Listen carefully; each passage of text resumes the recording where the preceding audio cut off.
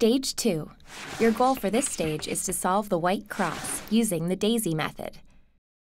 So you need to go from this to this. And if you can't solve the white cross, keep your cool. Don't fall apart. Start by holding the cube with the yellow centerpiece on the up face.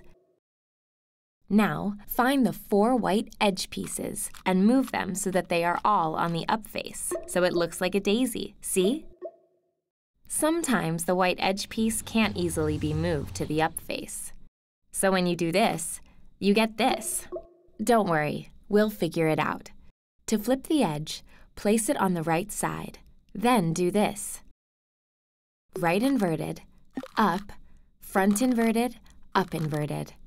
Your cube should look like this. Now, look at the front face. Make sure the center tile matches the edge tile.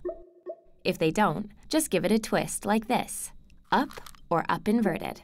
Next, move the white tile on the down face, like this, front, front, or front inverted, front inverted.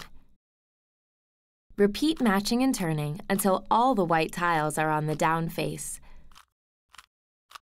Flip your cube, and you should see this white cross with 2 matching tiles on each of the sides. You got it. Let's move on.